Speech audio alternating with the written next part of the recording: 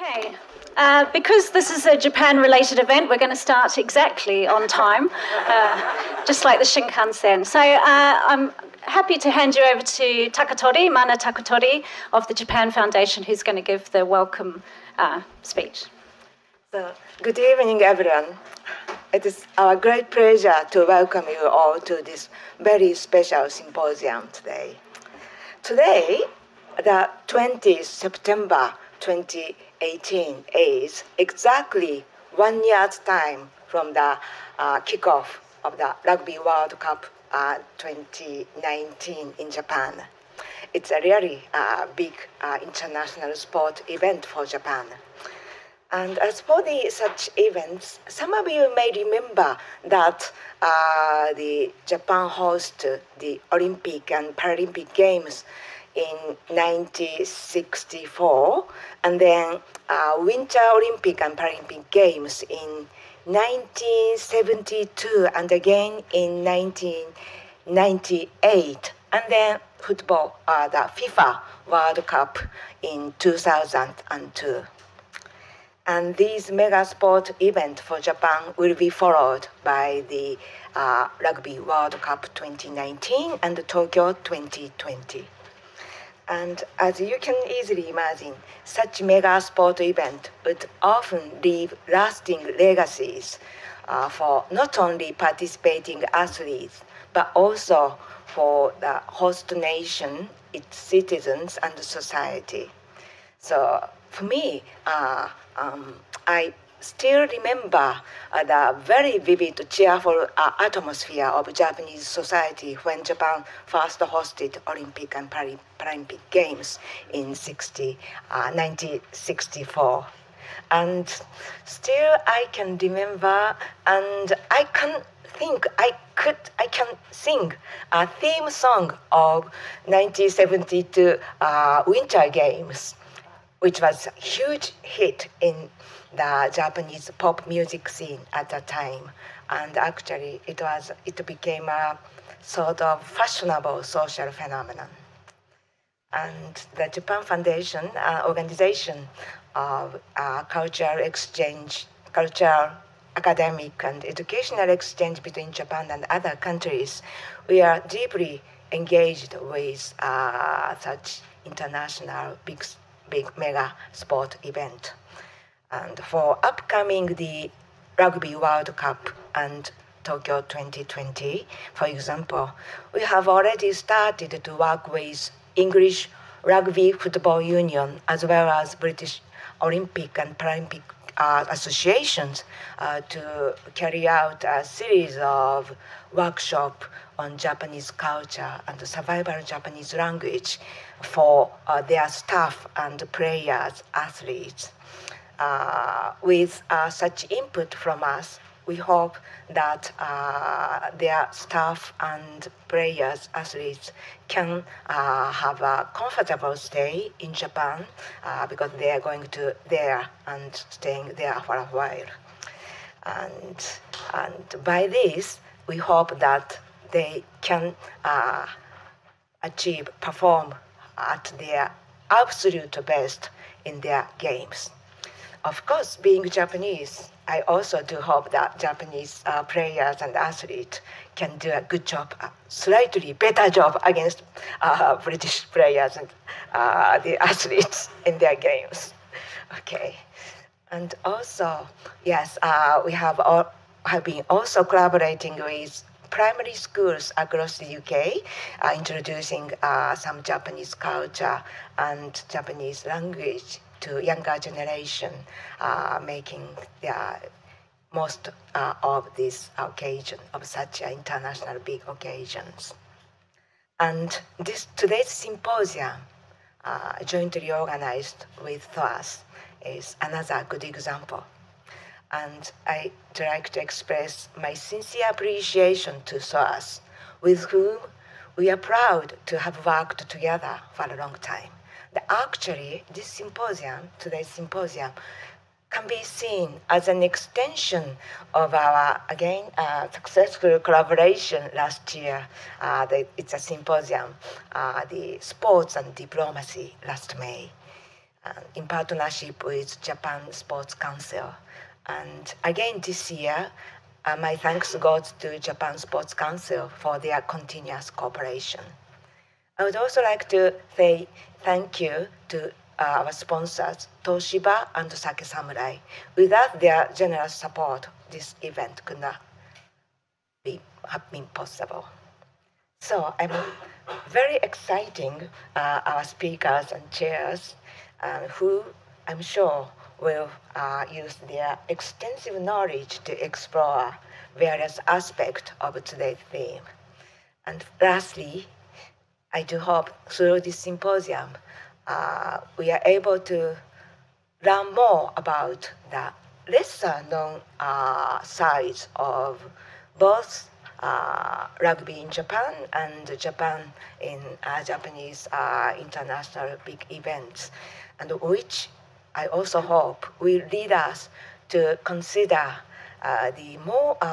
some important issues and challenges in relating to rugby and Japan in the context of this current social circumstances of this global society. Thank you very much.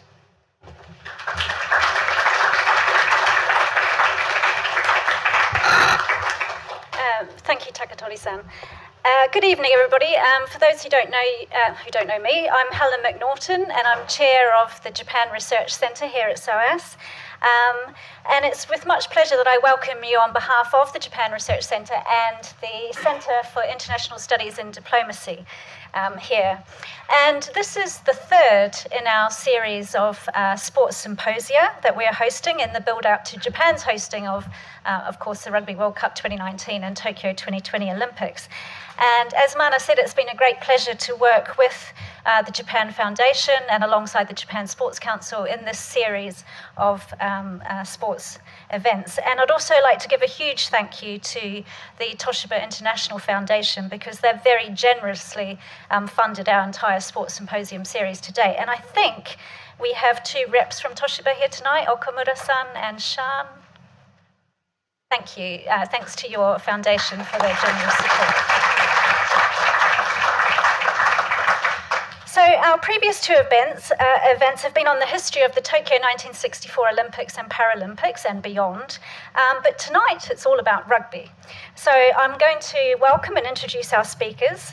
First we will have Phil McGowan, who is curator at the World Rugby Museum in Twickenham. Together with Mike Galbraith, who from De Montfort University, but who's also a former player and historian of the Yokohama Country and Athletic Club.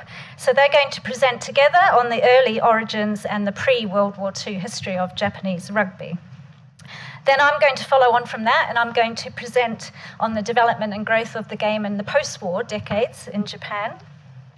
And this will be followed by Hilary Frank, who is currently a Cornwall councillor, which might not seem relevant at first, but is it? Sorry. Oh, Simon going next. Actually, I'm going to change the order because I think Simon's better at the end, and he's not ready yet, are you, Simon? Is that okay? You want me to comment? I'm going to have Hilary go after me, and she's going to reflect on her experience with various organising committees that deliver Japan's involvement and participation in mega sporting events. Feel free to sit right at the front. And then our final speaker is, don't worry about the reserved signs, they're reserved for you.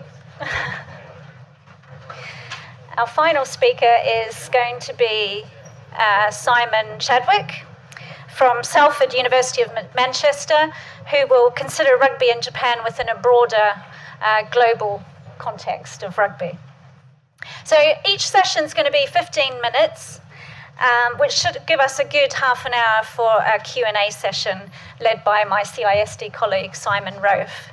And I should apologise that we couldn't get our bigger lecture theatre that we had our last two symposium in because it's currently under refurbishment. So I hope you don't feel like that you're in a scrum tonight, but I'm sorry it's a little bit cramped. And finally, let's not forget that following this, I'd like to thank Sake Samurai, who are next door setting up for our drinks reception after this. So we are continuing with our winning team of sake and sports, which has been the theme in our sports symposium series as well. So we're now running early, which is great. Not even on time, we're running early. So let's move on and tackle tonight's theme. 1 year out today, as Mana said, from kickoff in Japan, Rugby World Cup 2019. So I'm going to hand over first to Phil and Mike to talk us through the pre-war history. Mike, turn that now. Don't play around with that.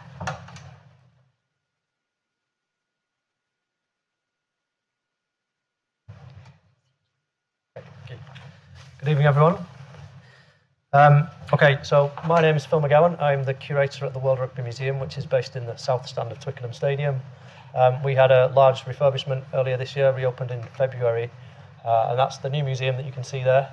That's the Sport of Empire in the World room, where we talk about how the game went to the different rugby-playing nations around the world.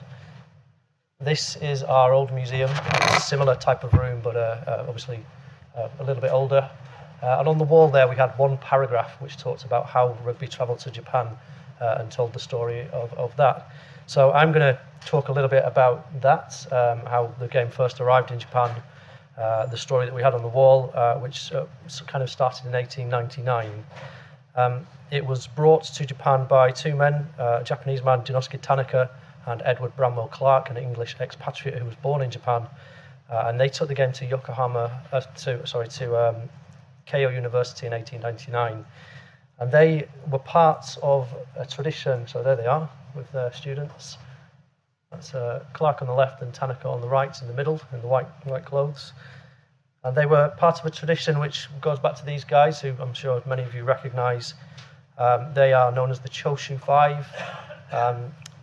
From the late Edo period in 1863, these 5 young samurai stowed away, got a boat to Hong Kong and then another boat to England, and enrolled here at the University of London. And their secret mission was to discover the secrets of the West, to take them back to Japan and then help Japan develop. And they succeeded in their mission. Of the 5, one, Ito Shinizuki, later Hirobumi, became the first Japanese Prime Minister. Inoue Monta, later Kaoru, became the first Minister of Foreign Affairs.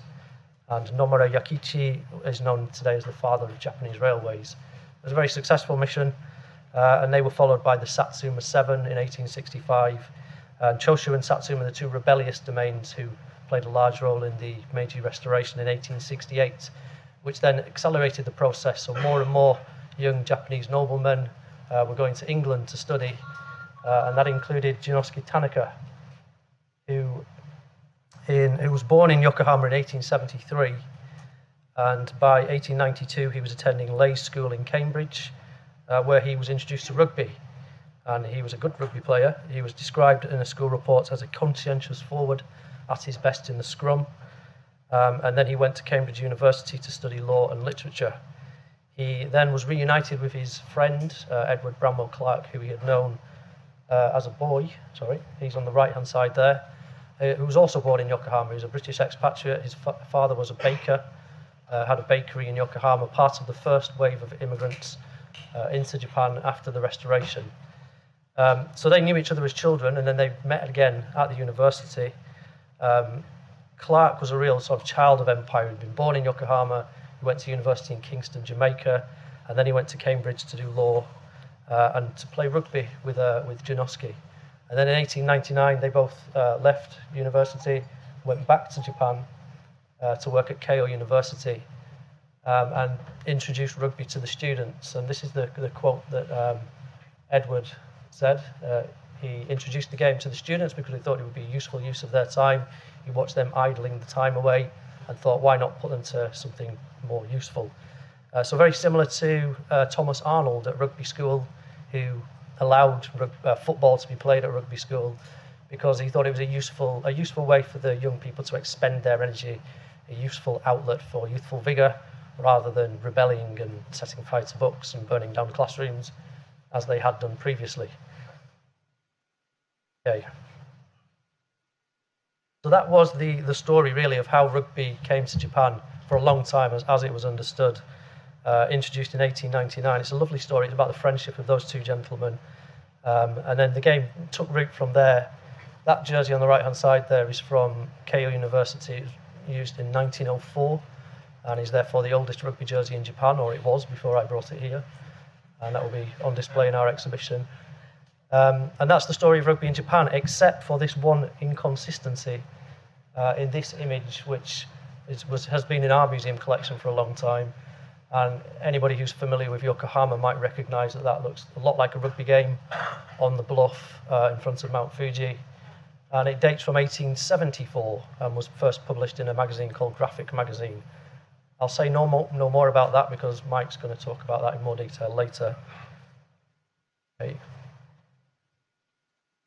After Keio, 1899, it was introduced to Doshisha University in 1911, Waseda University in 1918, and those two universities contested the first intercollegiate match later on. Waseda played a big role in the early development of the game. And the game gained a really quite important patron in 1920 in the shape of Prince Chichibu on the left there.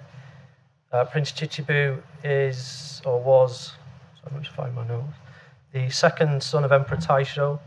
He studied in England as well for a year in 1925. He went to Magdalen College at Oxford. And at that time, he was introduced to the gentleman on the right, Shigeru Kayama, who was a rugby player, a very talented rugby player. And he'd gone over to England to play rugby, and he trained with Harlequins and Richmond in the year that he was there. He met Prince Chichibu and explained the rules to the game to him, who subsequently went to Twickenham and watched an England match there, and then went back to Japan and tried to help rugby develop. So the question would then be, why would such a high-profile individual as Prince Chichibu take an interest in a sport which was really developing at that time? And the answer to that may lie partly in the First World War. The First World War obviously was not a good event, but rugby came out of it quite well. The response of rugby players at the start of the war was praised by the War Office when they produced this recruitment poster in 1915, citing the example of rugby players and their readiness to enlist as something that other sports should emulate. And then Jellicoe, who was the commander during the Battle of Jutland, made that comment about the attributes of rugby players and how they went to make good soldiers. And rugby almost became like a secret weapon of the British Army during the First World War. And lots of matches were arranged for the soldiers whilst they were training. And there's a programme from one there, Barbarians versus South Africa. So that didn't go unnoticed overseas, and particularly countries who were developing their martial disciplines in their country in the 1920s saw rugby as a way to help them do that. And so rugby grew in Japan in the 1920s. It also grew in Germany in the interwar period quite fastly as well. Another reason might be that he had come to the same conclusions that Pierre de Coubertin had come to earlier. He visited rugby school in 1883 and 1886, and then he wrote L'Éducation d'Angleterre in 1888. And he cited sport as one of the main reasons, the main drivers for the British Empire, the virtues that it and the discipline that it instilled in there, and the students then transferred to the adult world. He was a big supporter of rugby. He refereed several high-profile matches in France. And as you can see on the French jersey there, they have the 2 Olympic rings incorporated in their early logos. So with the support of the Prince, the JRFU was founded in 1926, and Japan played their first match in 1930 against British Columbia, and their first test match against Canada in 1932. And this is the oldest Japan jersey that we've seen. It's from 1934. And an interesting feature of the jersey is the 2 open blossoms, the one that's closed. Later on, that did open, and the idea there was that the 3rd blossom would open when Japan played England for the first time. We were the originators of the sport. That proved quite difficult, but they opened it in 1952 when Japan played Oxford University, which was the first representative English side that they'd faced. Okay. That's an image of the first Japan team from 1930. Later on in the 1930s, as the political situation in Japan changed, lots of Western pastimes were banned in Japan. They were condemned as being immoral and too Western, but rugby was spared from that because it was recognised as developing the type of attributes that Japan recognised and wanted. It was briefly renamed Tokyu, or fighting ball. And interestingly, rugby survived World War II, unlike in Germany, where as nationalism receded, then so too did rugby. In Japan, as Helen will probably talk about later, the sport reinvented itself as the sport of diplomacy and business, and it continued to flourish. Okay, that's the end of my talk. Our exhibition, Brave Blossoms, the History of Rugby in Japan, will open in November. If you are in Twickenham, please drop in and view it. Thank you very much.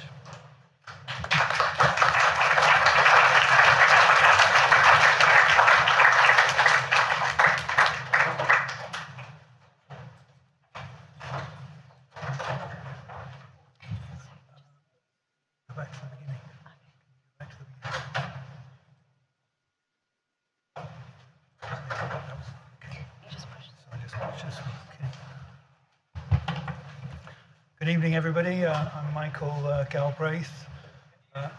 Oh, sorry. Yes. Good evening, everybody. Michael. Okay. Can I sit? Yeah, that would be helpful. Okay. Is that okay? Good. So, Michael Galbraith, yoroshiku onegai shimasu.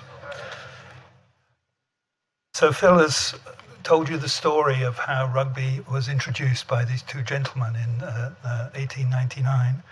Before they introduced to KO, Clark actually played for the Yokohama Country and Athletic Club, and he also borrowed a ball to introduce it from the club, I understand. So tonight, in 5 minutes, I'm going to take you through a little bit of the evidence I've found that a form of rugby was being played from 1863. But the very first slide, I thought it would be best, because all the newspapers are talking about football, football, football, and many people say, well, this was soccer or something like this. So I thought I'd show you the first reference to rugby union in the newspapers that I found. This is 1879. And you can see it's a football match, Yokohama versus the Fleet. The rules of the games for this occasion and for the sake of the naval team were those of rugby union. Okay, so this is the first reference. And then it goes on to say, actually, that seem to work better. The rules work better than the rules that the club have been using up to date, which suggests they weren't playing soccer, which some people claim. So that's the first evidence. So now the 1863, so I'm putting the year at the top. 1863 is the first evidence I've found of football being played. So just one reference. And this gentleman called Harry Lawson, he's very young here, and this is what he quoted.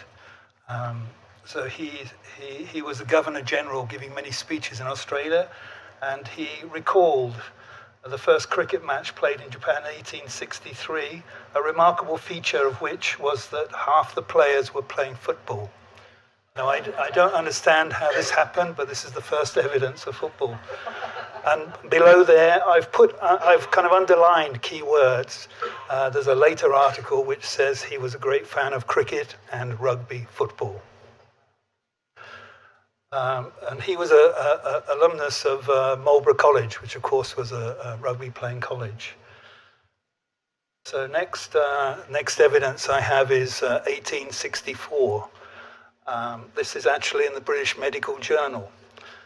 And you can see it's about Yokohama in 1864. It's written in December. And it says, during the present cold weather, there is football every afternoon on the bluff, well attended by residents and officers.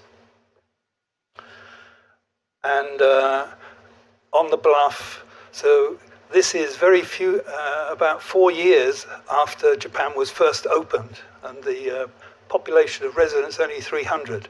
So how could they get 40 people, roughly 40 people together? The answer is all these British troops came from England to protect the merchants after the Namamugi incident, when Charles Lennox Richardson was killed. And a lot of the officers were in the 20th Regiment, and it seems that quite a lot from Cheltenham College went there. I'm running out of time, so I'll... Yeah, you sure? Okay. So Charles Rochefort, you can see here, he's in the football team in Cheltenham College at the bottom. Where did they play? They played on the parade ground of the British camp. And so this is an 1870 photograph showing an athletics meeting, but that's where they played. So next, 1866. So this is the thing that is most interesting. The founding of a club, the Yokohama Football Club, January the 26th, 1866. And you can see on the, they formed rules, they formed a committee for the rules, and 2 of the people on the committee are from the 20th Regiment. And Rochefort is one of them. Okay. So this, there was a news article, and then there was an editorial. And in the editorial, it says that some people from rugby, 1 or 2 from rugby and Winchester, were involved in this. So that also suggests influence of rugby school. These are the committee members, so look nice. So I would like to now talk about some of the best players. And there were 2 rugbyans. One was called George Hamilton. He was playing rugby in England at Richmond, and he was crazy about sport. And the other one is Evan James Fraser. And both Hamilton arrived 1870, went till about 1885, and he continually played the sport of rugby. Bottom left-hand corner is after his death, the founder of the YCAC. Describes him as the captain and great mainstay of the rugby team. Okay. This is the photograph. The interesting things on the photograph are the flag. For me, it says YFC, Yokohama, and there may be a furl there with the B missing, so you can't see the B. So I think that's clear evidence of the football club still existing in 1873 when this game was played. And the other one is there is a guy wearing a cap in the centre. This is very unusual, and I assume it's probably one of the rugby guys, one of either Hamilton or Fraser. Where did they play that game? They played it here. This is an 1877 photograph. This was the ground for the YCAC until 1909, and KO played the first game there. Okay, I think we can scan. Yes, so this is one sentence here on the top left.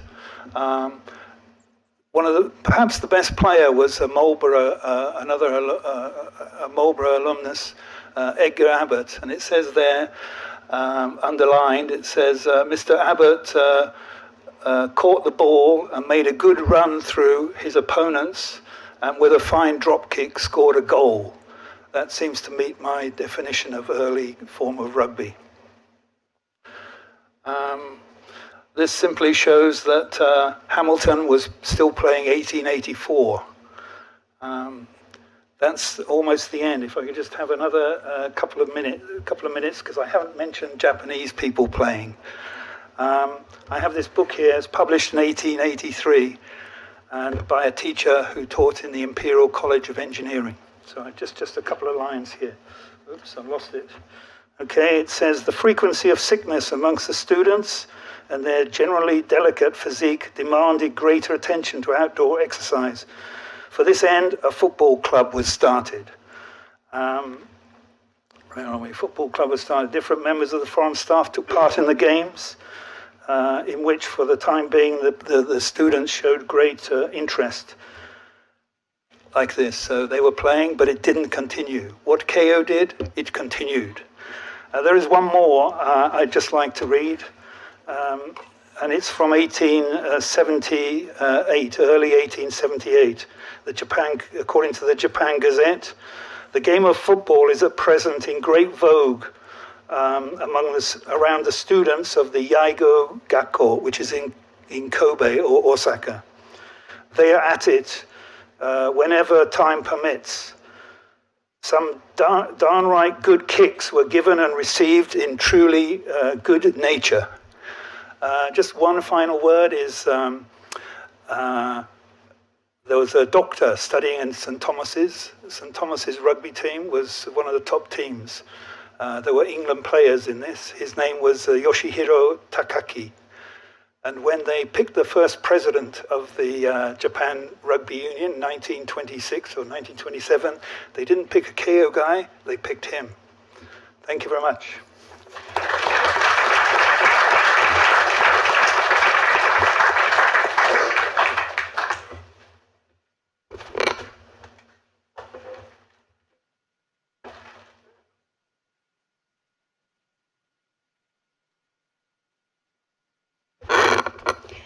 Okay, so I'm going to take us into the post-war years now, and in 15 minutes I'm going to try and do the whole post-war decades of Japanese rugby, the growth of Japanese rugby. So I'm going to quickly go through the first two. I'm just going to point out some of the themes that are in the academic literature on rugby, look at the overview of the growth in the post-war decades, and then I want to concentrate on rugby in one industry in particular, the iron and steel industry, and you'll see why. Just to note that this is my personal research journey. So a couple of years ago, I did a project on women's volleyball in Japan, and it was actually about a group called the Oriental Witches, and they played volleyball in textile companies in Japan, and basically the team was so strong that they essentially won gold at the Tokyo 1964 Olympics. So it was this fantastic story with a lovely ending, of course, and that's them getting the gold medal.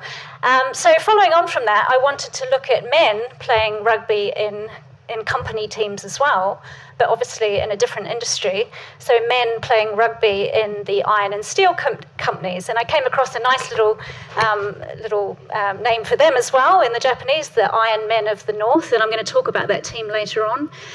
But it's how to wrap it up in a nice bow, because it doesn't have the gold medal ending as yet. I mean, wouldn't it be amazing if they won the Rugby World Cup in 2019? But as a Kiwi, I don't really want that to happen. But they can play the All Blacks in the final if they like. That would be fine. So one of the themes I'm going to draw out today, this is quite an early project for me, so I'm not quite sure where it's heading, but one of the themes I'm going to pull out today for you is the role of sport in reconstruction and revival, particularly in Tohoku, Japan, and it links nicely to the steel story, as I'll show you. So there's the team I'm going to look at later, Nippon Steel Kamaishi. So rugby in the academic literature, I mean, we're talking about the non-medical literature. As you can imagine, there's a lot of injury in rugby and there's a huge medical literature. But when we look at the non-medical literature, some of the themes that we can pull out are gender, in terms of identity, masculinity, femininity, and there's just one example. Rugby as a mega event, of course. What are the implications of hosting these mega events for Japan and other countries? What do they want to get out of hosting these events? What's the impact for sports in other areas like economics and tourism? And rugby and migration. So rugby in Japan is a sports that's had a lot of migration of players into teams, particularly from New Zealand and Asia Pacific countries. But there is a gap in the literature that's looking at the corporate history of sport, or the history of company sports in Japan, is missing. So even when I looked at the Japanese language literature, I haven't seen much mention of this, which is why I want to pick up on that story myself. So to go through very quickly the post-war decades, there was a rebuilding of rugby, of course, after World War II. The All Japan Company Championship was established. Now, this is a translation into English that's commonly used, but when you look at the Japanese, they didn't have kaisha, they had shakai, society, people of societies, but it's translated commonly as All Japan Company Championship. And then, as Phil said, international tours start with Oxford coming to Japan and Japanese teams going abroad in the 50s and 60s. There was an NHK Cup established in 1961, which was replaced a couple of years later with with the All Japan Rugby Championship, and then the university teams came up with a championship from 1964 onwards. The first Asian Rugby Championship was held in 1969, and Japan played in the first inaugural Rugby World Cup. There's a picture there playing the USA in 1987, and Japan has competed in every Rugby World Cup right up until next year, and of course next year is the first Asian nation to host the Rugby World Cup. Continuing through in the 90s, sevens started to rise up in Japan, and then the top league, which is running now, replaced the company league. So that All Japan Company League that was running from 1963 onwards was replaced in 2003 by the current top league, which, as we'll see, is still dominated by company teams. And then Japan was selected back in 2009 to host next year's Rugby World Cup. And of course, since then, Japan has competed in Super Rugby with the Sunwolves. And of course, rugby became an Olympic sport at Rio 2016. I don't really like showing Japan beating New Zealand at Rio 2016, but we always have to show when we lose as well. So, sevens is a growing phenomenon and popular sport in Japan as well. I'm sure you're all familiar with Japan's national teams. So the Japan's men team, known as the Brave Blossoms, and I didn't know that story about the third blossom, so that was really interesting for me to hear that. They're currently ranked 11th in the world, and there are no Asian teams in the top 10. And the Japan women's team are called the Sakura 15, Sakura being the Japanese word for blossom, and they're currently ranked 16th. And it's, as we were talking about in our workshop before, it's gradually rising in popularity, women's rugby all over the world, including in Asia and in Japan. And of course, you all remember what happened in the Rugby World Cup 2015 when the Blossoms upset the Springbok in the match there. So that really put, I think, the Japanese team on the map in terms of world rugby. But as I said, the other national teams that they have are Japan Sevens, Japan Women's Sevens, and of course, then you can go down into the junior leagues as well. Now, as Phil said, university rugby has long been played in Japan for a very long time, and so that continued in the post-war.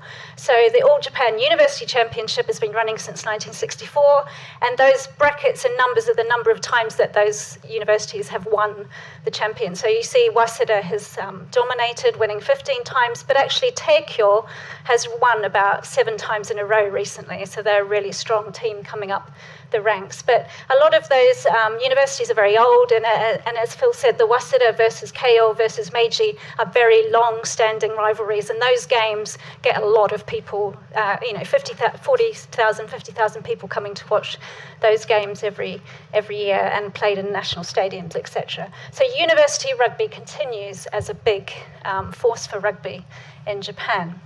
But what I want to concentrate on is this history of company rugby teams. So I've given you a very brief romp through the post-war growth of rugby, but now I want to focus in on company rugby teams, and in particular the role that the iron and steel industry has played in that, in the growth and development of rugby in Japan. So, as we said, pre-war rugby was dominated by educational institutions, and that certainly didn't go away. It certainly continued in the post-war. But this All Japan Company, or Shakai Championship, began in 1948 and ran right up until 2003 when it was replaced by the top league. So in that sense, it's still running. In the early post-war decades, as we'll see, it was very much dominated by heavy industry. And this is both reflective of the fact that that was the nature of the Japanese economy. There was a big focus on heavy manufacturing, steel, cars, etc. And of course, those industries were very masculine. They employed a lot of Japanese men. And this is where it has parallels with the volleyball project that they did. So not many people know that the textile industry was a huge industry in Japan, particularly in the pre-war, but in the early post-war years. And that was a very female-dominated workforce. And so volleyball was chosen by textile companies as the appropriate sport for those women, whereas rugby was chosen as the appropriate sport for men working in the iron and steel industry. So I think there are some parallels and threads that I can draw there, although I'm not really going to do that today. Why did they choose rugby? Well, as Reg pointed out, they had big factory grounds, so they had grounds to have pitches to play. They had all the players were employees of the company, the same as in volleyball. And in those days, it was lifetime employment. So you had these employers that could play for your teams so long as they were still standing. And they, of course, as companies, they were able to recruit from the elite universities. So after you played for the university teams, you could go and join those companies and play for those company teams as well. And then when it turned into the top league, they further moved on by bringing in overseas players as well. What did it mean for the company? Well, in the early days, it was a good idea to keep, as you said, keep your employees occupied in their spare time, supposed spare time, but it was also about well-being, exercise. If you have factory work, it's very repetitive. You're often just standing in the same position, so it was seen as a good way to help physicality. It was building team spirit, teamwork by team sports. But later on, of course, it became a big business, company branding, company marketing, company imaging. So that's what it became now. So the 16 teams still in that league, as you'll see, I've just put in red and with the exception of Coca-Cola, they're all Japanese teams. And I think I've put them in the order of their dominance at the moment. So Suntory are dominant at the moment. But you can see the types of companies that are involved in that league. Now, the steel teams, for those of you who don't know, steel was a massive industry for Japan, designated as priority just after the war, and it very quickly boomed. So by 1969, Japan was the second largest steel exporter until it was pipped by China, as in most things recently. And there was a huge merger of two steel companies to create Nippon Steel back in 1970. But before that, Yawata Steel and Fuji Steel were big steel companies, and Yawata Steel Rugby I'm going to talk about in a second. And then there was a later merger. So Japan still produces a lot of steel. And this is a picture of the Yawata Steel Works, first head office down in Kitakyushu, built in 1899. And as you'll see in a moment, they had a very strong rugby team. It's now a World Cultural Heritage Site. And this is a quote from one of the literature. So culturally, it was seen as a type of warrior or samurai endeavor. So it gave the corporation a good image, but it was very much, as I said, dominated by heavy industries. It was seen as appropriate for a masculine industry to be playing a very masculine warrior type sport. So I just threw that in there to draw on that theme of gender and masculinity. So Yawata Steel was a very famous rugby team. In fact, they won the All Japan Championship 12 times in that 20-year period, and this is actually the Japanese record for any company team that has won the championship so far. Then we have probably more well-known, because they're still in the league, is Kobe Steel, who's won it 10 times, and the company team I want to talk about in a minute, Nippon Steel Kamaishi. So those were very dominant teams, but other particularly in electronics, and Toshiba has a team as well, are more dominant since the top league took over. So Kobe Steel, quite famous steel team. It's the only steel team per se still in the league. Founded back in 1928. They dominated, and you can see they won 7 consecutive times in the late 80s, early 90s. And this is Reg Clark, who's sitting right here. Stand up, Reg, give a wave. He played for Kobe Steelers back just before they dominated, but nonetheless played. But in fact, he was so good that recently he had to be replaced by Dan Carter in the team. So he's, mind you, the way that Bowden Barrett was kicking last week, I think we might have to ask Kobe Steel to give Dan back to the All Blacks, actually. But anyway. But I want to talk about this one team, Kamaishi. So they were established first as Fuji Steel, but with the merger, they changed their name to Nippon Steel Kamaishi. And they were very dominant before Kobe Steel, and they won the championship consecutively 7 times, 78 to 84, and they won it 10 times overall. And this is their 7th consecutive win, that photo there with being tossed in the air. Since 2001, they're no longer, and with the decline of the steel industry up there, they've been reborn as Kamaishi Sea Waves, not a top league anymore. But they are used very much in the idea of reconstruction and recovery, which I'm going to move on to now. So Kamaishi was an area that was very badly hit in the Tohoku disaster. So the sea waves suspended their rugby activities, helped as volunteers, and they resumed training a couple of months later only because the town really encouraged everybody to get back to normal. So they felt that rugby training would get everybody back to normal. But at the time, they set up this Scrum Kamaishi project, which is still running, which helps to support reconstruction. And they played their first post-tsunami game against Yamaha Jubilo back in 2011, which becomes symbolic in a second. So Kamaishi is the only purpose-built stadium for the upcoming Rugby World Cup. All the other stadiums are already existing, but Kamaishi is purpose-built in this town that was devastated by the tsunami, and you can see it on the right there. So they had their opening ceremony last month with this. They invited back the same post-war team, who is top league, and the Sea Waves are not, to play against them in the inaugural match to open the stadium. It's actually built in quite a small village, 8 kilometres north of Kamaishi, and it's built on the site of the previous schools that were completely wiped out by the tsunami. So it's quite a poignant, symbolic gesture by the Rugby World Cup to place it up there, but it's also being a big recovery point for the town. So it's going to host 2 games. We'll have a capacity of 6,000 going forward, but for the Rugby World Cup, they'll bring in an extra 10,000 seats. And this is last year when I visited. These are the kinds of slogans that you see. So this, where I'm standing, the Japanese at the bottom says, "Let's stand up again with pride as residents." So rugby is being used in this area, and particularly in this town of Kamaishi, to rebuild everybody. And I think that's a really interesting. If you want to watch a video of that, it's a great video of that. So to conclude, I think that company teams were very integral to the growth of rugby in the post-war decades, alongside university teams, but they spread the growth of rugby to more senior teams, post-university teams, and particularly the steel teams dominated, reflective of the economy at the time. And it was also, I don't have time today, but it was also, rugby was popularised in manga and TV drama, various, those of you who are Japanese might remember the School Wars drama. And then since the 2000s, I think we can see the further spread of popularity to sevens, to women's rugby, and to the golden oldies as well. So Japan is actually, apparently has the original club of its kind for over 40 players. That's a great video for you to watch as well. So given the ageing population, I think we can see that that might be a big mass popular move for rugby as well.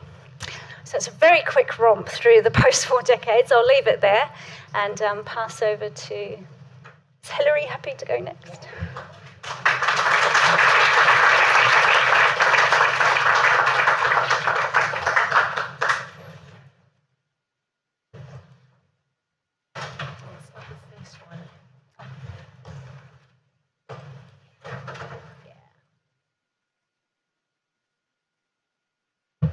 Grand.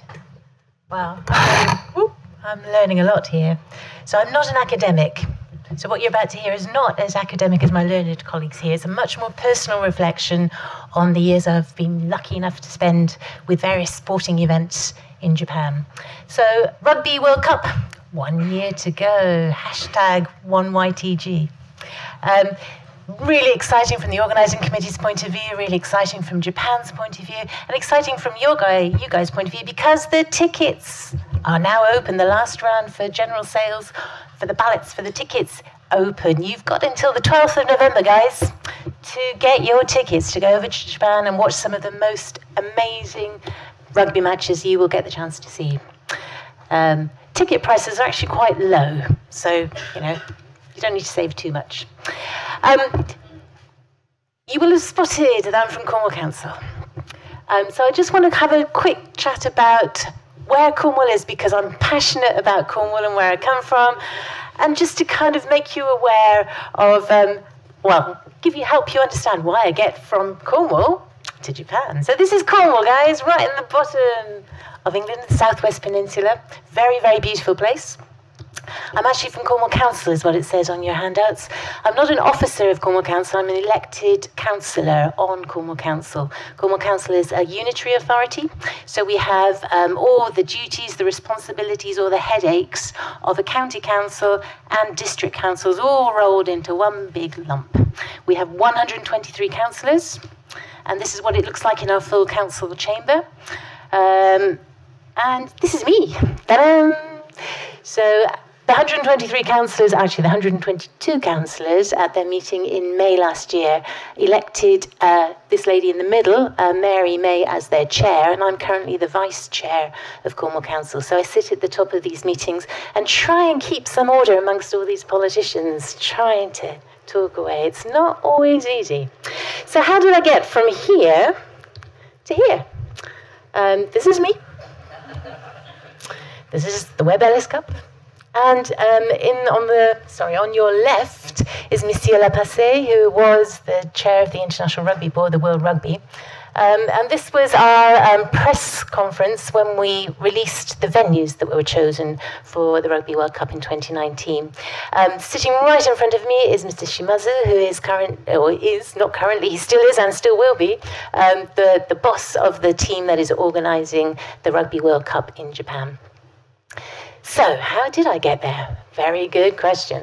It all started actually here, thank you. So as I studied Japanese in these very rooms a while ago, not this room because it wasn't here when I was, a while ago, I'm not going to tell you quite how long ago, but it started here. So I studied Japanese, and that has been an amazing, offered me so many opportunities throughout my life since then. Opened loads and loads of doors and just given me the chance to experience lots of things that I wouldn't have been able to otherwise.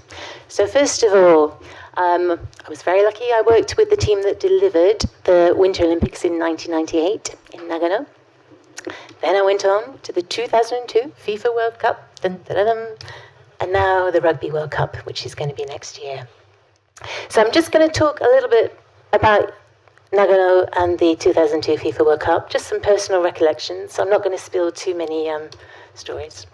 So you just saw those symbols, actually, those three, Nagano, FIFA, and the 2019 symbols. There's another symbol here. Anybody recognize that one? Ooh, this is the golden thread that runs through all of these Olympics, all of these major sporting events. That give anybody any clues? Oh dear. The Ministry of Internal Affairs and Communications. It's Japanese government. And actually, why would that run through all of those events, do you think? Well, first of all, let's take you back to 98, Nagano. Now, there's one interesting thing about Nagano. Actually, whilst I've got the emblem up here, this is my favourite emblem of any Olympic Games, actually, of any Olympic Winter Games. You can see the orange figure is supposed to be like a speed skater, and you've got a figure skater in there, a ski jumper, and they all come together to make a flower, which I think is actually a stunning emblem, actually.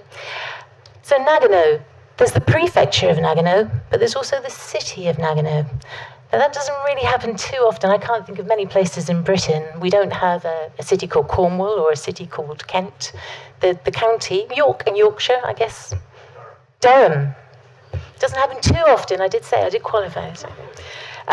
So very fortuitously, the prefecture and the city were the same name. So the organising committee in Nagano was made up of staff, really from the Nagano prefectural office and from the city office. It was one of the only Olympics to date that has been organised by local government. There's quite marked difference.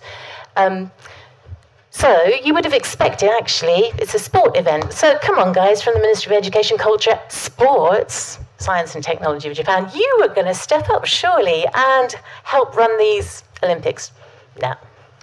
It was the Ministry of Internal Affairs, because of that connection with the local government. So going back to Montreal in '76, it actually lost huge amounts of money. It was a huge deficit. So in 1984, nobody really wanted to organise those games. Nobody was willing to step up to the mark. Los Angeles was the only city that said, okay, guys, we'll take it on. They put in a bid. It was really focused on the commercial aspect. corporate sponsors. It was an Olympics that was driven by the corporate community. It was criticised for it at the time, but look at that, $223 million in profit. So because of that, it became the model for all future organising committees for Olympics, but also for FIFA World Cups too. So all since then and before then have been very driven by corporate ideals. Nagano, local government, very, very, very rural. And this was the gentleman from the Ministry of Internal Affairs who was detailed to go and make a success of the Olympics. His name is Makoto Kobayashi. And before he came to the organising committee, he was the top of the civil service in the ministry. So he was as high as you can get, a career civil servant. So he was, his title in Japanese is Jimujikan, and in Japanese, English that's Administrative Vice Minister. Administrative Vice Minister is quite a mouthful. So this gentleman is from the Ministry of Internal Affairs, not that many dealings with people from other countries, and suddenly here he is in charge of trying to organise one of the major winter sports events in the world, on the planet. So he goes, I need some help. So I came in to help him. I went and moved into Japan. This isn't me. This is, anybody know who this is? No, I didn't really thought you... Didn't think you would, because it's kind of got his glasses. And yes, it's somebody called Hermann Mayer. I don't know, he was called the Herminator. An amazing, amazing skier. He used to ski as if he was fleeing from an avalanche. He was just right down the slope. Amazing. So he competed in the Nagano Games, first of all in the men's downhill. Now the men's downhill, we had quite a big issue with in the organising committee. I don't know if you remember, but there's a special environmental park in Hakuba, on Happone. The International Ski Federation said, wait a minute, this men's downhill is far too short. All the skiers are skiing in 1 minute 30 seconds. We need to have this longer. We want you to put the start of the men's downhill into the environmental area. My boss, the DG, the Director General, Mr. Kobayashi, said, no, we respect the environment. We're not going to start from there. You need to just have your course shorter. It's fine, they can compete like that. The International Ski Federation was not pleased with this. Understandably, they want to be able to demonstrate to the world that the world's best athletes have the most challenging course possible. With the Olympics, with the FIFA World Cup, with the Rugby World Cup, it's the international sporting body that holds all the rights to the games, and they say to different countries, you have the honour of hosting it this time round. With the Olympics, it meant that we could go to the International Olympic Committee, to President Samaranch, and try and get him to arbitrate. So with the Olympics, you got the, the International Ski Federation, the International Skate Federation, all the different ice hockey federations, and then the overarching body is the International Olympic Committee. So with the Olympics, we were able to go to President Samaranch and say, look, we've got a bit of an issue here with the Ski Federation. I clearly remember from Nagano, we snuck out. There was Mr. Kobayashi and me and his secretary. We snuck out at lunchtime from the Nagano offices, hopped on a train, hopped on a plane, went to Barcelona to meet President Samaranch and said, please, can you sort this out? We need some help here. That was Saturday evening. We flew back in on Sunday, and by Monday, we'd got a solution. And the solution was actually we started it just around the corner from the environmental area, and we had a little kind of a jump that went over the corner. So in the end, they did start a little bit higher, but not encouraging onto the environmental area. This is what happened, though, when Hermann Mayer went down that slope. He had the most amazing tumble. He should have been in hospital after that. He got himself up. 4 days later, he won a gold medal, the Super G, and then later he won a gold medal in the giant slalom. Absolutely incredible athlete, absolutely. So moving on, this is President Samaranch, who we went over to meet in Barcelona. And at the closing ceremony, I just wanted to draw on what he said. He said, congratulations, Nagano and Japan. You have presented to the world the best organisation in the history of the Olympic Winter Games. So this is very key to all the sports events that have come since then as well, the organisation. Japan is very good at organising things, very organised. Oh, and this is just, I put this in there. So do you recognise anybody? Yes. So this was actually the opening ceremony of the Olympics, and they got me to interpret for the Emperor of Japan. Dun, dun, dun, dun. But we'll skip on quickly from that. Moving on to the 2002 FIFA World Cup. So here we have the emblem on the right, and these were the venues in 2002. You can see they stretch from Sapporo all the way up in the north down to Oita in the south. Many of these are being used for the Rugby World Cup, especially Yokohama, which has hosted the final in 2002, will also host the final in the Rugby World Cup next year. So, here we go. World Cup. Sports. Ministry for Education, Sports and Culture. Are you going to step up to the mark this time? Nope. Again, it was the Ministry for Internal Affairs. And this was Mr. Endo, who was in charge of the 2002 organising committee. And he was also the administrative vice minister before he joined the organising committee. So when he joined, he said, Mr. Kobayashi, you had Hillary helping you. I think she needs to come and help me now. So I went over to the 2002 FIFA World Cup. I loved working with the Olympics. FIFA was really tough, really hard work. They were, hopefully, they're not mafia now, but it felt like they were mafia at the time. And also, there's only one governing body in that sport, so if we had an issue with anything to do with the World Cup, there was nowhere we could go to for arbitration. So FIFA was God, and it was tough, actually, really tough. I've put this emblem up. Notice anything odd about this emblem? I'm checking whether you're all awake or not. No? Oh, nothing. Oh, sorry? No. It's this. That's the actual one. FIFA World Cup, Korea, Japan. I cut and paste the Japan-Korea one this morning, so I think I need to take that down before somebody shoots me. But when FIFA, in its infinite wisdom, decided it was going to be co-hosted between Japan and Korea, Japan, quite cleverly actually, jumped in and said, okay, then we'll have the final, please. We'll agree to it if you give us the final. So FIFA said, okay then. So Japan got the final in the 2002 World Cup, which is what most people remember about World Cups, is where the final was played. So in return, FIFA said, well, even though J comes before K in the alphabet, we'll let you call it the 2002 FIFA World Cup, Korea, Japan. But in Japanese, most people would say Nikkan Kyosai, which actually puts Japan first. So there was quite a bit of diplomatic incident about which way around that should go. But, I skipped on too fast. After the 2002 FIFA World Cup, I went to watch a sumo wrestling match. It was actually the retirement ceremony of a sumo wrestler. 6 months later, I got married. Not to the sumo wrestler, but to the gentleman who was watching sumo wrestling next to me. And then I went back home, came back home here to Britain, and I have to say I was so impressed and so moved by all the local governments, Nagano, also all the local venues hosting FIFA World Cup matches, and the way they really were committed to their communities, that I wanted to stand for council in Cornwall. First of all, I stood in Saltash Town Council, and now I'm in Cornwall County Council.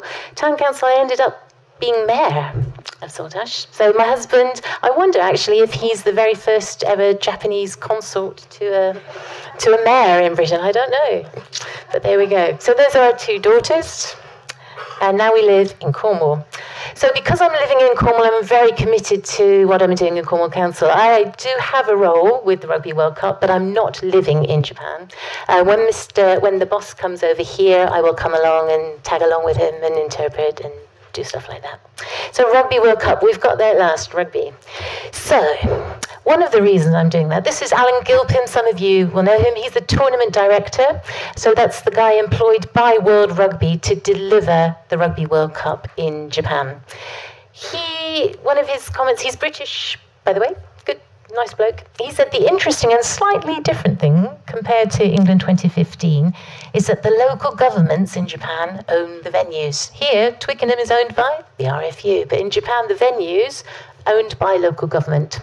So that means, guess what? That the boss is from the Ministry of Home Affairs again, not from the Ministry of Education. This is Mr. Shimazu, who is organising, who's at the top of the team that's delivering. And before he came to the organising committee, he was the Administrative Vice Minister of the Ministry of Internal Affairs.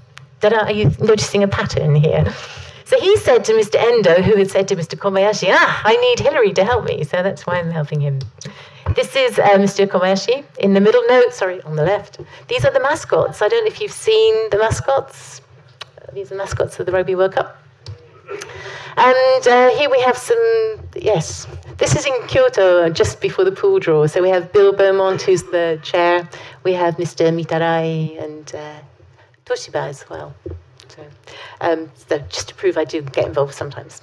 So this was in Kyoto. We announced the match schedule. We had the pool draw. So these are the pools and the different groups the teams will be playing in. Let's have a look. Kiwis, you've got a bit of a tough pool there, actually. England is in the pool with France, Argentina, USA, and Tonga. Namibia has just recently qualified. But Pool A, Japan has got Ireland, Scotland, Russia, and Samoa. The first match will be 1 year today, and then the quarterfinals will be 19th of October, 19th and 20th of October, leading up to the final in Yokohama on the 2nd of November. So these are the venues. Going up in the north, Sapporo, which was used in the 2002 FIFA World Cup, then down to Oita. Incredible venues, some really spectacular venues. And as Helen touched on, I just wanted to, this is the only one, this is in Kamaishi. It's the only one that is a new build. All the other ones have already built. So I've picked up a picture of the tsunami. Kamaishi really was devastated in the 2011 earthquake. And it's interesting that even though it's a very small city, World Rugby was very keen to try and have a venue in Kamaishi. They see Kamaishi as, you're right, it's got that kind of iron history that links in with rugby. If you walk around Kamaishi, you see banners saying Kamaishi, the home of iron and rugby. So the World Rugby guys were keen to use rugby to build hope back into their city. There's some beautiful stories, actually, of just after the devastation, rugby players coming over from New Zealand to help out. There's some yes, and Dan Carter went as well, to help out, and it has a rugby heart. So the permanent capacity is 6,000. During the World Cup, we will put some extra stands at either end, and it will become 16,000. This is what Bill Beaumont said at the very first match. That was August 19th, it opened. The stadium stands as a testament to the indomitable spirit of the people of Kamaishi and will act as a beacon of hope and inspiration for generations to come, providing an important legacy for the future of this region of Japan that has rugby at its heart. World Rugby does recognise that this area has rugby at its heart. So a lot of people say, oh yeah, first Rugby World Cup in Asia, first to be held outside a Tier 1 nation, they're not going to be able to do this. Yeah. But the brave blossoms, eating the springboks.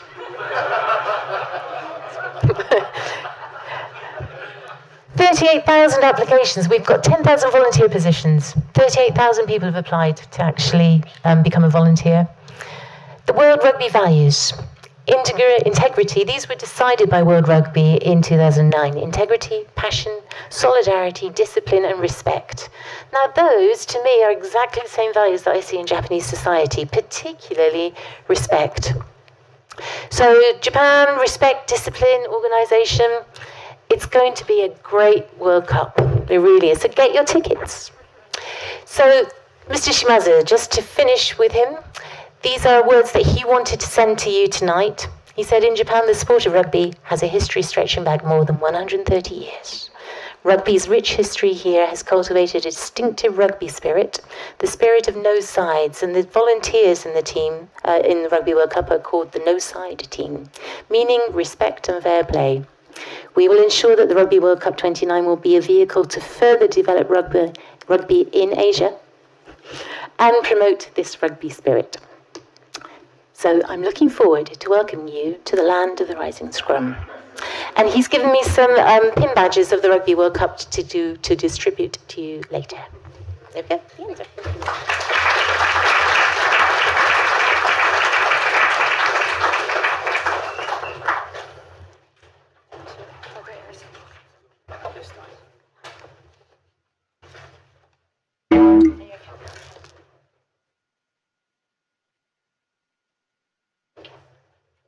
Are we allowed to minimize it?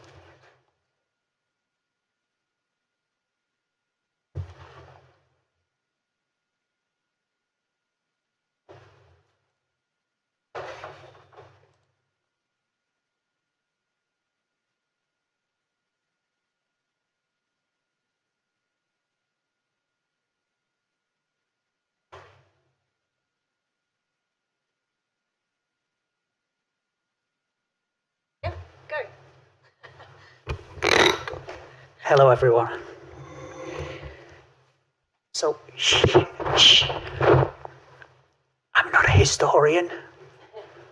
I'm not an international studies person. I'm not even Japanese.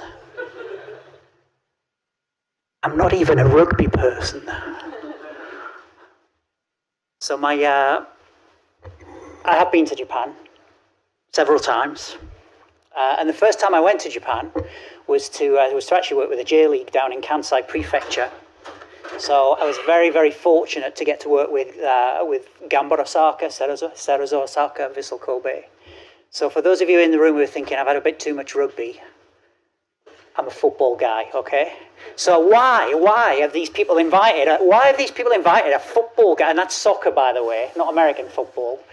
Why have they invited this football guy to talk? Well, they've invited me to talk, I guess for two reasons. First reason is back in 2011, when I was working at a previous university, we were approached by MasterCard, who at the time were becoming a Rugby World Cup sponsor. And they asked us to look at rugby across different markets in the world from an economic and commercial perspective. So I work in a business school.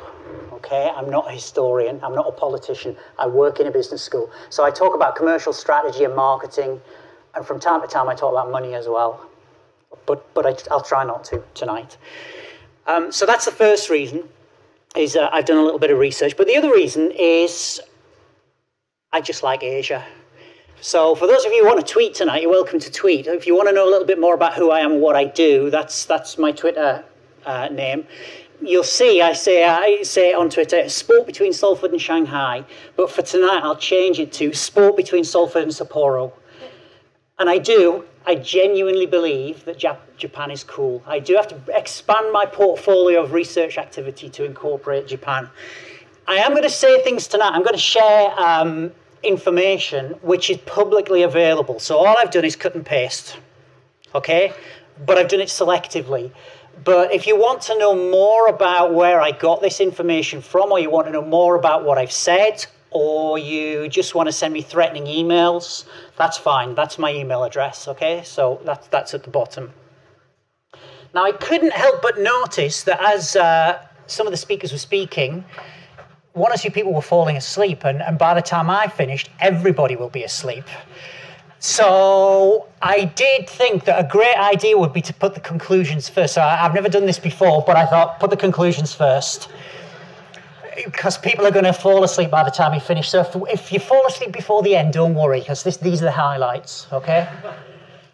So these are actually quite important, and I'm going to work backwards and give you the data, but I think these are quite important, and they reflect some of the conversations I've had, for example, with Reg during the day. So wherever I go, and in 2016, I was very fortunate to go to the Rio Olympic Games and to spend a day talking about rugby. I got beaten up at the end of that day because throughout the day I was saying I'm a football guy, I'm not a rugby guy. But I did listen, and there were some really interesting things being said that day when talking about rugby. And what people repeatedly were saying that day, and other days when I've talked about rugby, is Japan is an important market for rugby. So you can assume that. So for the Japanese people in the room, you are being talked about as an important market for rugby.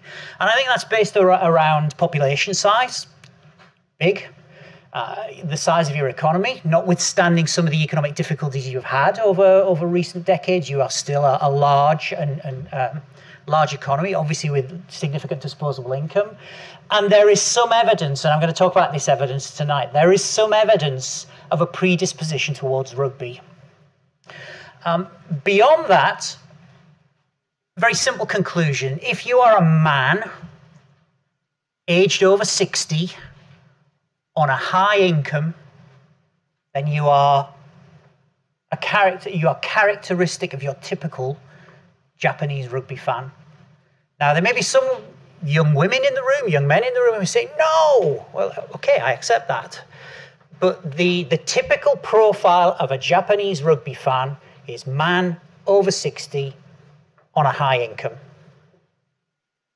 Getting into this, as you'll see, women have got a kind of ambivalent relationship, indifferent relationship towards rugby. And there are issues too around participation, although I'm not going to talk about participation tonight. But one of the things that we talked about earlier is some potential around women's rugby. But the reason that I was in Rio, and why I'm mentioning it now, is the importance of sevens. So you've got a great event coming up. I'm sure the World Cup next year will be an amazing occasion for Japan. But there's something really interesting right now about sevens. And I know there's a Chinese person in the room tonight. I know there is. And what's really interesting about China is China suddenly has woken up to rugby too. And the reason that China has woken up to rugby is because of sevens in the Olympic Games, because you can win a gold medal. And so I think one of the interesting things for Japan is, yes, talk about the 15-a-side game, but you've also got to be thinking too about the sevens. We had a conversation in the workshop beforehand. Does hosting a mega event have a positive impact? Socially, culturally, health-wise, participation, etc., etc. Economically and commercially, maybe. So all of the research that has been undertaken scientifically, as opposed to people who are promoting a product, the scientific researchers out there in the world tend to suggest that at the very best, the positive economic impact of hosting a mega event is marginal. Maybe you'll make a little bit of money out of it. We could have a broader debate, and maybe you could ask questions later. You know, why do you say that, Simon? How have those conclusions been drawn? But if Japan is expecting a bonanza, economic and financial bonanza, it's probably not going to happen. Just as it didn't happen in London 2012, although the British will tell you it's just incredible. That was an amazing Olympic Games, commercially, actually. Everything's marginal, even going back to 2002 World Cup and other Olympic Games and World Cups in the past. So they're the conclusions.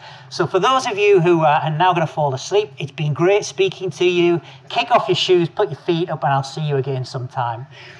For those of you who are going to stick with it, here we go. So the first one, I drew all of this. It's publicly available. You can Google it. It's from a report by SMG in conjunction with YouGov. It's about the popularity of rugby around the world. Now, hey, brilliant. I was panicking. Last night I was thinking, they won't be able to see the graphs. They won't be able to see the graphs. You can see the graphs. Fantastic, unless you're at the back and you're short-sighted. You should be able to see the graphs. As you can see there, South Africa, New Zealand, the big ones. You'll find Japan nestling in the middle there. And what you'll see is that around 17% of the Japanese population says that they follow rugby, but only 4% of the population loves rugby. Down the bottom line. Argentina, Australia, Brazil, England, France, Ireland, Italy, Japan. 17% followers, 4% lovers. New Zealand, Russia, Scotland, South Africa, United States, Wales.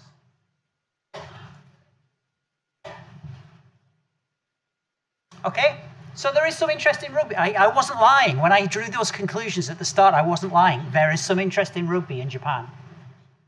So 17% follow rugby, 4% actually call themselves rugby lovers. So in terms of numbers, what does that mean? Well, for Japan here, 9.2 million people call themselves rugby followers, 1.8 million people call themselves rugby lovers.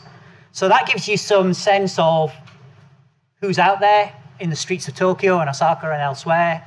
But it also gives you some sense of the potential market for ticket buyers, people who go and see the event this time next year. In terms of male and female fans, Japan here, 29% of men. So 29% of people who say they like rugby are men. Women. And in terms of splitting that down a little further, this is what we have. So 65% of the Japanese population actually feel neutral about rugby. 65% neutral, 70% rugby followers, 4% rugby lovers, 14% have no interest in rugby whatsoever. And I guess in terms of the sustainability of the sport and what happens next, it's the followers and the neutrals. How do you convert, for those of you working commercially in rugby or related to rugby, how do you convert those neutrals? How do you convert the followers into passionate fans? In terms of adult interest in millions, you can see there, again, 35 million neutrals, 9.2 million followers, 1.8 million lovers, and 7.7 million no interest in rugby. How does that split down? So for those of you who can't read, Japanese rugby followers, males, females, 18 to 24, 9%, 25 to 34, 5%, 35 to 44, 14%, 45 to 54, 18%, 55 plus, 32%.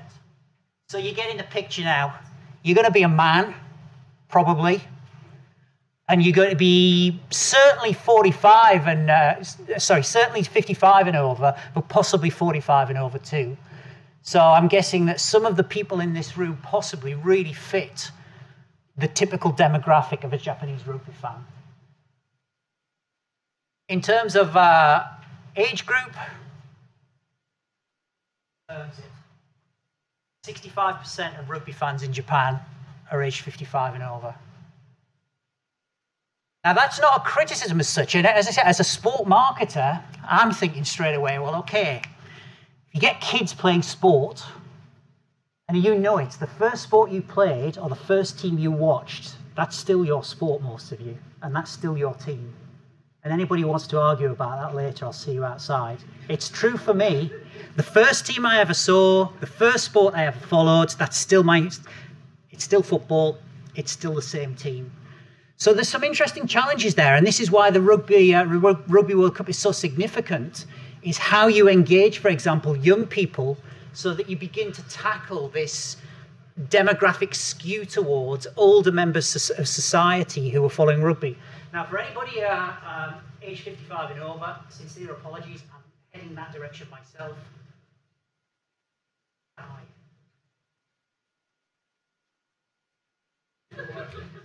And also, well, hey, yeah, I mean, as you know, you've got demographic issues in Japan right now.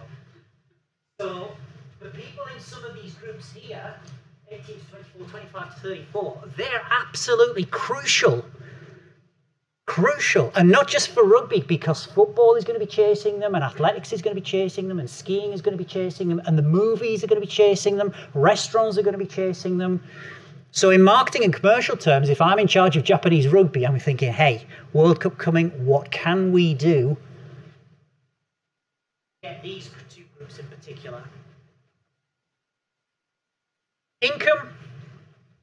See, I didn't lie. My conclusions were not a fabrication. I didn't lie. So you're probably going to have a medium or high income too. So the biggest group of Japanese fans are those who identify themselves as having a high income. So for those of you who can't see, just prefer not to say low, medium, high. So just to say, the figures that I've just given you are available from the source that I mentioned. Google it, very easy to find, full report, really interesting if you're interested in rugby. which of course I'm incredibly interested in rugby, not football. Now, the second part of my presentation, short and sharp, what is going to be the tournament economic impact? And this is drawn from a report by the organising committee of the Rugby World Cup 2019. Again, publicly available. You Google it, it's very easy to find the full report, really interesting. Again, I would recommend that you look at it. And this is the framework that they've used to understand the economic impact. Now, can I just say at this point, whilst you peruse that, is that one of the great things that people measuring economic impact do is they measure the benefits. And this is one of the big problems with economic impact studies. They measure the benefits. So they will tell you, we're going to do great business. We're going to have lots of tourists. We're going to have lots of new construction jobs. We're going to spend lots of money on hotels and on beds to put in those hotels. It's going to create jobs. It's going to be great. And that is true. All of that is true.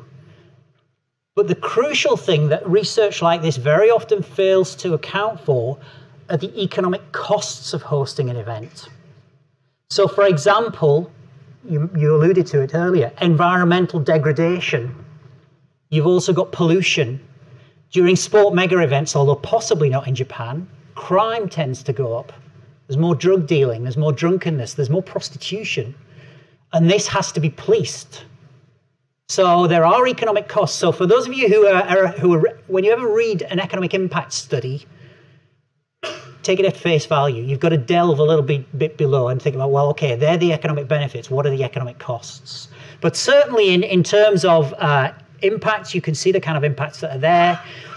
And when I did a study of this nature for the Champions League, I did several studies for MasterCard and UEFA of the Champions League final. One of the things that always caught my attention is people, when they go to a sport mega event, they go, and you know how it is. You've been to places before. You stay in a hotel, and you go to cafes, and you go to restaurants. You go to a museum. You might buy things in a shop. You've got to buy souvenirs for your families. And some of you will sit there and think, this is actually really nice. I'm going to come back again. And so you'll go back. You'll go back to Tokyo, or you'll go back to London, and you'll visit again. And so the economic impact is difficult then to measure, because there's this kind of ripple out effect. And it's difficult to understand when it starts and when it ends. So that's just one example. But economic impact, somebody supplying the concrete for the stadium, somebody supplying the steel, somebody supplying the seats. In the run-up to London 2012, I met someone who was supplying the quilts for the Athletes' Village, so the quilts that you use in beds. It was just it was a mega contract. They were supplying something like 200,000 quilts. This was like this was their whole year's business in 2 weeks. It was just phenomenal. So all of this is factored in. So in terms of the numbers, these are the numbers. So it is estimated that the output, so the output of the Japanese economy in preparing for and delivering this event will be £2.97 billion. In terms of GDP increase, £1.47 billion. For those of you who can't read the figures at the bottom, £0.15 billion in terms of increased tax revenue. So all of these foreigners who are going to head towards Japan next year, when they go to shops and they're buying things, they're paying tax. They're paying value-added tax, as we would call it, sales tax. Increase in employment, 25,000 jobs. What you've got to ask yourself, and for me as somebody interested in the economics, business and commercial aspects of sport, is what kind of jobs are they? Voluntary jobs? Full-time jobs? Part-time jobs? For just 2 weeks or 4 weeks or 6 months or a year? So these are the kinds of issues that we've got. In terms of international visitors to the tournament, 500,000 we're looking at. I also do quite a lot of work in Qatar with the organisers of the World Cup in Qatar. And what's really, really interesting is up until 2 years ago, the Qataris had no tourism strategy. So they had no idea what they were going to do to get people to go to Qatar for any reason, let alone the World Cup. So what the Qataris have done is they've used the World Cup to drive the creation and implementation of a tourism strategy, so that when people go to Qatar to watch the World Cup in 2022, there's actually going to be things other than watching football for people to do. Just as a quick aside, Japan is the biggest trading partner with Qatar, so that whenever you go to Doha, you see an awful lot of Japanese people walking around Doha, including people from Toshiba, for that, supplying things to various people. But that 400,000 visitors, the reason I talked about Qatar and tourism strategy is if I was the tournament director, or if I was the Ministry of Information, I'd be thinking, okay, we need brand ambassadors, we need advocates, we need people to go away and tell everyone, you know what, Japan's a really great place, and that was a fantastic tournament, incredibly well organised.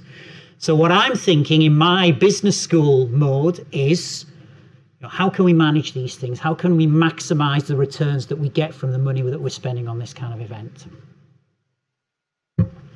For those of you who missed them first time round because you were asleep, they're the conclusions. Thank you for listening.